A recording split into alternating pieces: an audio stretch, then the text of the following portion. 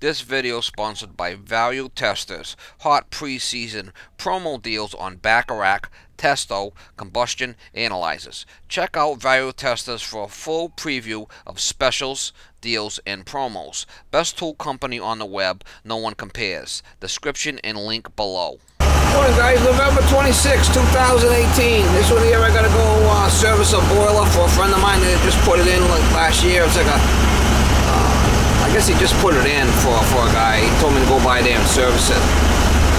So I'm on my way over there. He let me use the Bobcat there for my yard. So go take care of it for the guy. With 1/4 mile, be in the left lane. Then turn left on State Road. I guess it's an oil-fired boiler. So we'll go over there and make sure it's running properly, and maybe put the combustion analysis on there. Put the old we'll put the Bacharach on there. See how it's running. Turn left on State Road.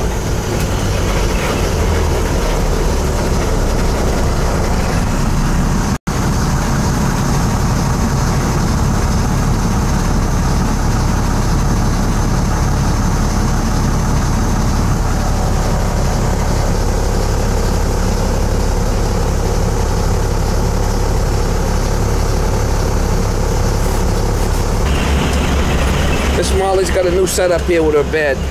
I got cardboard against the wall. I got a little blanket, and I got her little bed in here. Now somebody had sent me a bed. I dropped it off at my house, but it's too big to fit in here, so I had to go with this one. This is a little cat bed, because I don't have a lot of room here between me and the door here. So it's kind of the way it is, so it should be all right.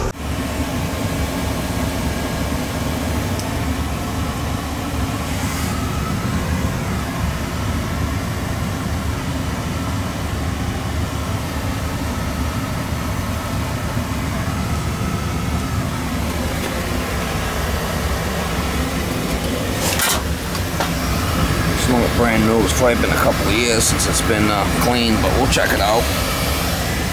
Overhead oil line.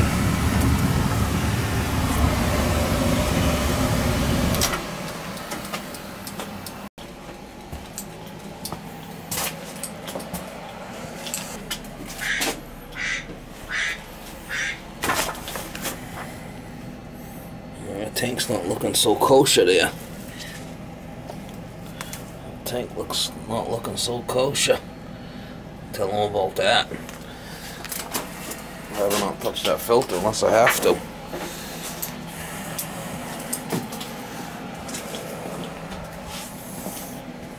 We'll take some pictures of that, send it to the guy, let him see what the hell's going on with the tank. We'll check the oil flow here. Hopefully we got a decent flow. I don't want to play around with that. It's not a new system.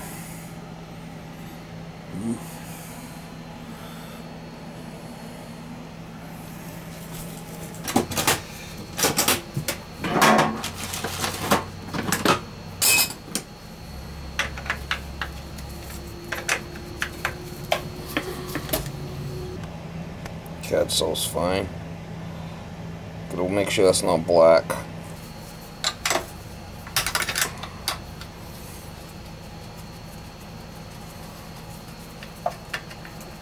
It's probably been in a couple of years, probably hasn't been serviced. That's what I'm thinking.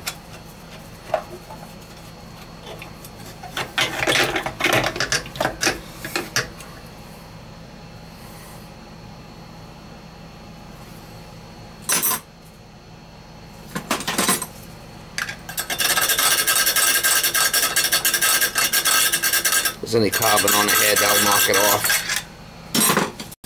Running like this, I'll put probably an 80 degree nozzle on it. With this type of fixed head on the burner, I like to run 80s. A little 75, 80 in here will be fine. See how that's kind of dirty.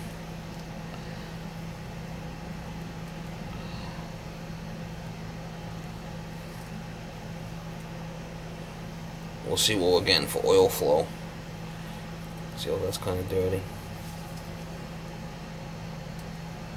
7580, that's what he's got there.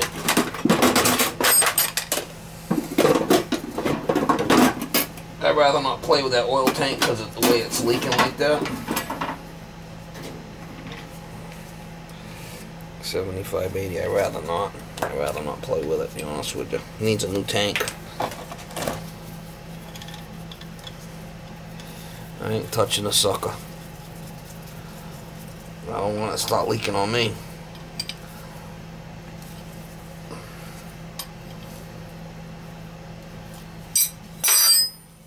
I'd rather not touch that tank, seeing that it's leaking like that. I mean, I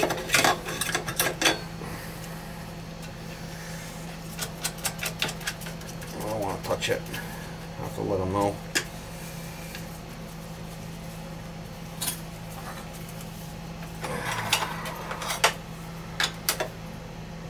We'll check our oil flow, see what we got for oil flow here. Make sure it's okay.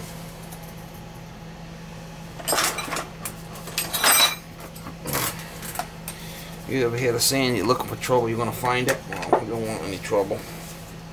I don't want trouble. I do not want any trouble.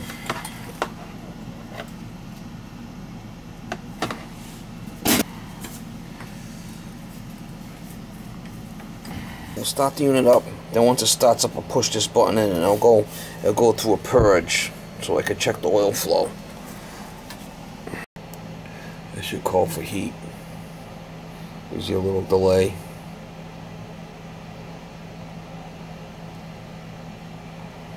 I want to see what I'm getting for oil flow here, make sure I'm getting a good flow.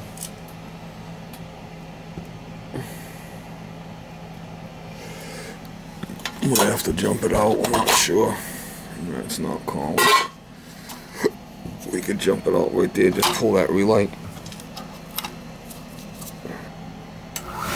There we go. Alright, so just push this in, and then I'll go through a purge, it will start up again.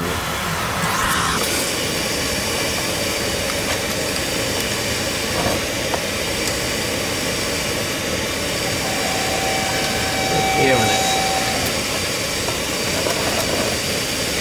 We get a good flow, but there was in the air in it. Overhead line. See the air? That's why it was an issue. Oh, we tripped off on safety. That's usually why I like jumping out them controls. It don't give you a lot of time to do your purge, you know, your prime.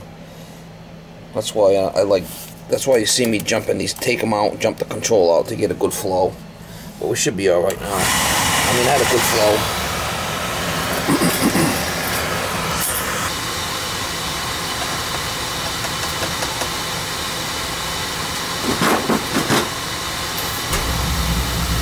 We'll check our draft over the fire, see what we're doing there with that.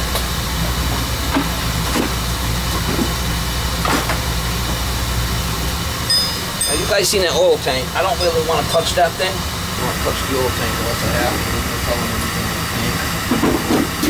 I don't want to be responsible for the leak.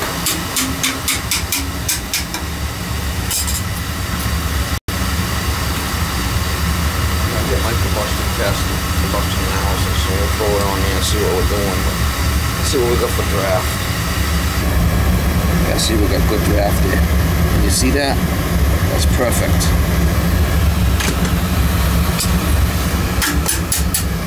We'll get our combustion tester on there and see what we're doing. How to drill a hole in a pipe.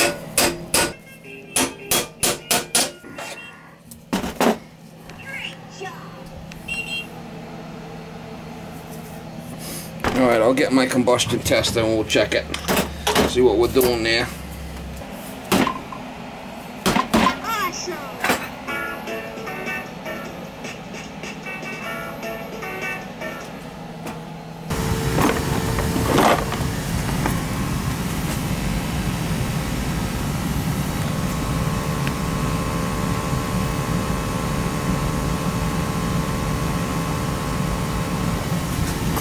Don't hurt to go out in the fresh air and start this thing up, but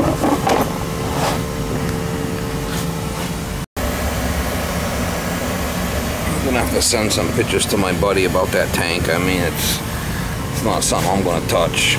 I don't want to be responsible for it.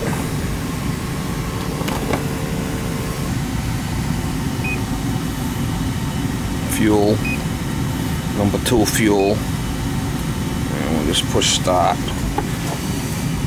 run. Alright.